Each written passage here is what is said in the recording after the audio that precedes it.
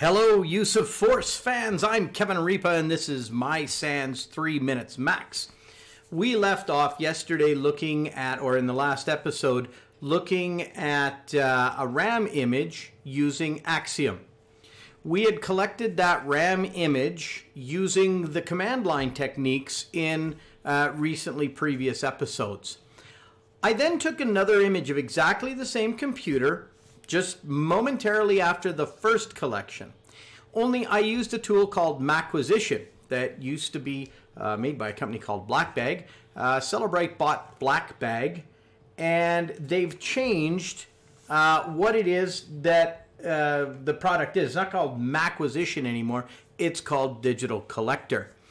I used MacQuisition on this because I did not move over to Digital Collector when Cellebrite bought them out on principle. They want to charge money for a replacement dongle, and I feel that my thousands of dollars a year in maintenance fees should cover the cost of things such as that. I'm very much a person who will cut off my nose to spite my face, so I'm on the lookout for a product that will replace my old MacQuisition.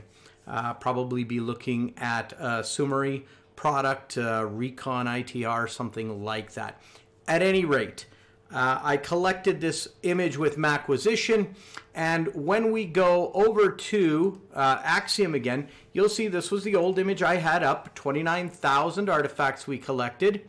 And when you can see here that we have our emails and different things that we looked at, and then I look at the image I loaded in AXIOM, and we see 21,000. We have 8,000 less artifacts using MacQuisition.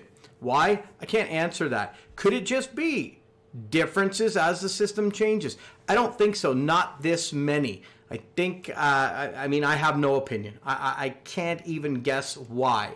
However, we can see that, again, we have emails collected in a different way. You can see that in the top right corner, we don't see any messages. And here's one, as opposed to some of the others that we knew were working from the other collection.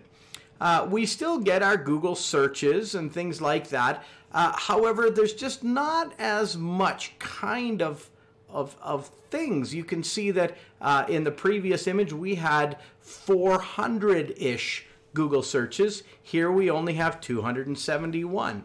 Well, what changed? I don't know what changed. I do know that when I go to my documents and I look at RTFs, I know in the last collection I had actual data here other than Apple data.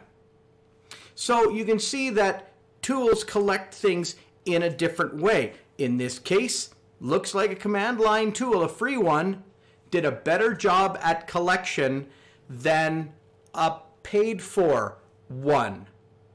Or could it be that AXIOM does a different job of parsing those two different types?